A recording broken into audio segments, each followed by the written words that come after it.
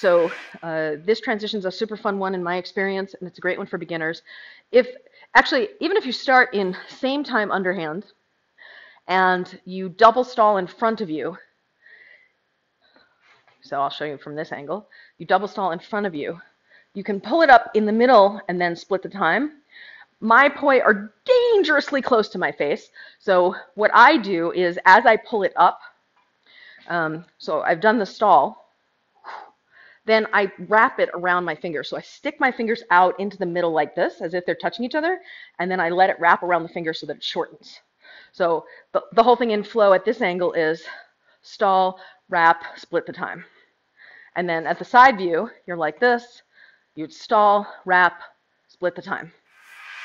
And you have to remember when you do the stall, it's on the outside, but you have to pull it to the inside of the figure eight.